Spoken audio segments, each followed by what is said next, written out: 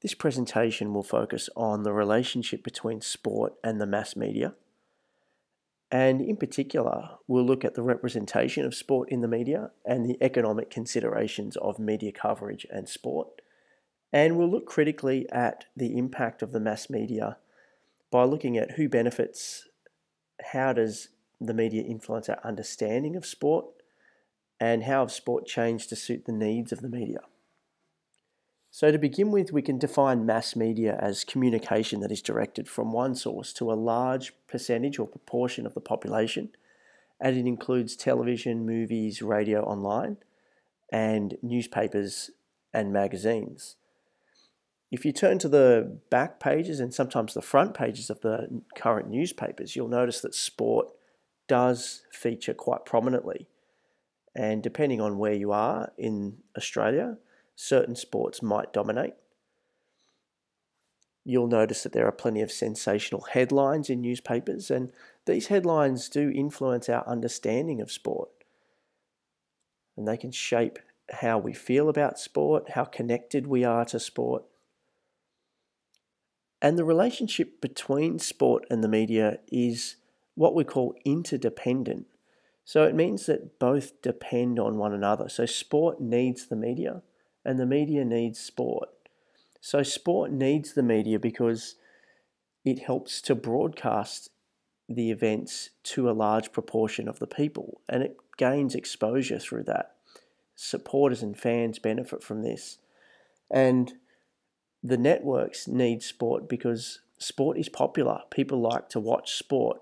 So when people tune in to watch sport on television, lots of viewers means lots of advertising revenue for the TV networks. So the relationship is interdependent. Both sport benefits through the exposure that it gains, and the media benefits because sport is popular and it is able to draw in lots of viewers to their network, which means advertisers will want to associate their products with that particular network. And so we've heard a lot about the TV rights deals that both the major codes have secured over the years and how important they are to the sport. So sports like the NRL and the AFL have very large TV rights deals, certainly between 350 million and 400 million per year. And both of these sports benefit from this large amount of money that flows into their organisations to be able to pay players and maintain the level of professionalism to run the sport and be successful. And this can mean that the media gains more and more control of sport, and it means that they can then have a say in how sport is broadcast. And sometimes sport can change to suit the needs of the media. And we've seen positives and negatives to this, but in some cases we might see loss of traditions and just changes to the way sports are operated. For example, scheduled ad breaks in large sporting events these days is seen as quite a normal procedure or process now. The media obviously is paying a lot of money to broadcast the sport, lots of exposure for the sport into the community, but the media companies obviously want to increase their advertising revenue. So more ad breaks so that they can gain more advertising revenue is something that fans need to put up with. In terms of the representation of sport in the media, it's important to understand that how sport is represented in the media today, whether it's print media or the TV or online, it usually reflects society's values. So if society values sport that is male dominated and perhaps contact sport, then media will obviously show more of this to the audience. Often metaphors are used to describe sport, and this can be used to try to draw the viewer in and make things more interesting. The media tends to favour male-dominated sport, unfortunately, and this is something that has changed a little over time, but we're still seeing far more male-dominated sports in the media today. And contact sports tend to be very popular, and our culture tends to gravitate towards sports that involve power, aggression, and they're usually male dominated. And traditional sports tend to receive more coverage than non-traditional sports. So sports that link with Australia's origins, like cricket, rugby and AFL and rugby union, they link back with our British origins, and they tend to receive more coverage as they are traditional.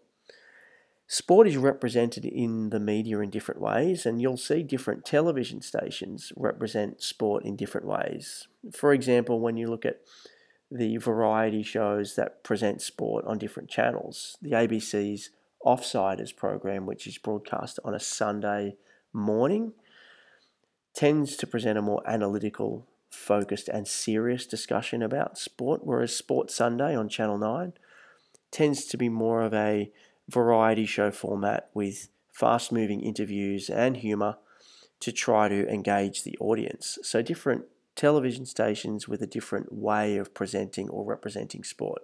We see the same with newspapers in Australia, showcasing sport to match their social audience. And you can see that we've got broadsheets and tabloid newspapers in Australia. And of course, the tabloid newspapers tend to be a little bit less formal in their delivery, a lot more images and large striking headlines, with the broadsheet a larger newspaper with a lot more business information inside, tend to depict sport in a more formal sense. And the owners of newspapers certainly have the power to control the nature of newspaper content. In New South Wales, we have the Daily Telegraph, which is owned by News Corporation, and the Sydney Morning Herald, which is owned by Nine Entertainment Co. And both of those companies do have, I guess, a vested interest in promoting certain sports that they might be aligned with. So, for instance, News Corp once had a close association with the National Rugby League as a co-owner of the game, and so a lot of their coverage was focused on promoting the National Rugby League. And now today we've got Nine Entertainment Co. having quite a stake in the Sydney Morning Herald. So this means that with Channel 9 having a broadcast deal with Rugby League, then we see lots of coverage for Rugby League in that paper as well. So it's important to note that the owners of these newspapers do have the power to really promote certain sports should they want to or wish to. And we also see magazines as well, probably less popular than newspapers because they're a little bit more expensive to purchase, but they do come with a lot more detailed information and coverage of many sports as opposed to just some sports dominating as you see in the newspapers. And sport and television have a strong association going back to the 70s and 80s when television really became a vehicle to promote sport. Sport and television go hand in hand today as well. With pay TV, viewers have the opportunity to get really in-depth analysis of sport. They get the opportunity to see a range of different sports on television through live sport and also through sports analysis and commentary. And we've also seen online platforms emerge to make sport even more accessible as technology has become more important in people's lives. And you'll see in addition to Kayo that lots of sports have their own online platforms as well. So all of the newspapers, the TV stations have their own online platforms to connect with people who want to learn more about sport. And a good example here of coverage is through the Olympics. And the Olympics, through its coverage, has exposed more people to a range of different sports. Every 4 years it comes around. It's such a big event, and the coverage reaches so many people and can inspire people to participate.